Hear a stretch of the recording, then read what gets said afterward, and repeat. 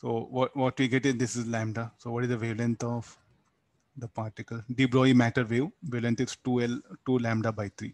Then we know lambda equal to h by momentum. H by 2mk is asking the kinetic energy of particle. So lambda you put 12 by 3 and solve it. So why sinusoidal? Why not any other shape? I think it's beyond our level to stress anything. Just leave that. Nothing to do with the problem. So what is the wavelength of de Broglie matter waves? That is shown in the graph. So that is what one cycle we know. So that is lambda you calculate 12 by 3. Then carry on.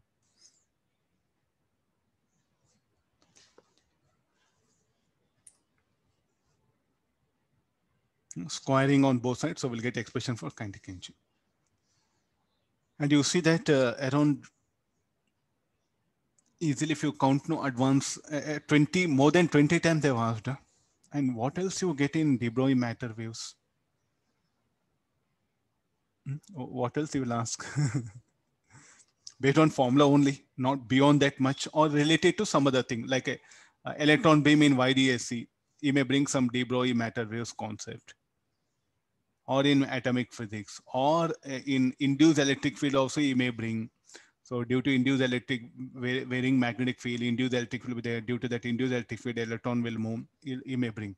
So the de Broglie matter waves is all about h by mv. And the basic theory is like, what do you mean by matter waves? What is the idea of that one? The electron revolving in that atom, it's a wave packet. It's not a particle. When you subject that for observation, you see particle. But basically what it is, it's a wave packet there. It is behaving like an energy. Means when the matter subjected to an observation, it will, so like when it will appear for us as a matter. Otherwise, it's a form of radiation. That's what we concluded. Is it only for subatomic particle?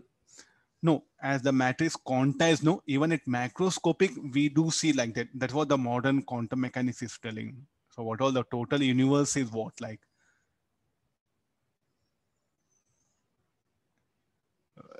Either be in the form of matter or radiation. That's what the de Broglie's hypothesis is telling, no?